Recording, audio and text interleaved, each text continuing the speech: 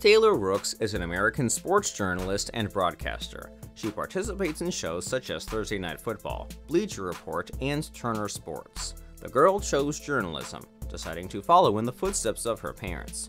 She attended the University of Illinois at Urbana-Champaign, where she majored in broadcast journalism. During her studies, she started working for Scout.com, covering national football, basketball recruiting stories. After that, Rooks worked as a model for a while, but focused on sports journalism. 2 months after graduating from college, the girl became a broadcaster, reporter, and correspondent for the Big Ten Network. One of her roles was to communicate with fans and bring their topics on social networks to the screen. In August 2016, Rooks became the new host and reporter for Sportsnet New York.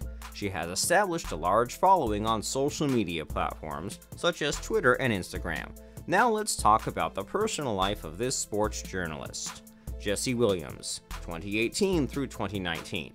Jesse Wesley Williams is an American actor, director, producer, and activist. His most famous role is Dr. Jackson Avery on the ABC medical drama Grey's Anatomy. In 2005, Williams began to study acting and was chosen to participate in the New York Actors Showcase presented by ABC Television.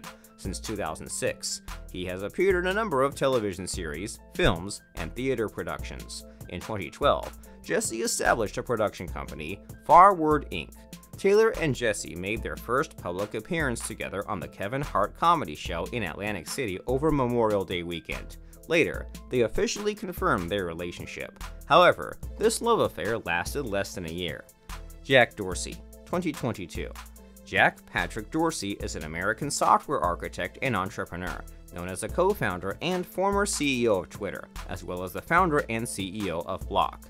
In the Forbes magazine rating in 2020, his fortune is estimated at $14.4 billion.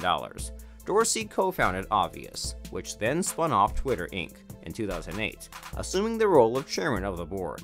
In 2015, 2016, and 2017, he voluntarily waived wages. His salary for 2018 was $1.4. This is the first salary that Jack Dorsey received after returning to the post of CEO of the company in 2015.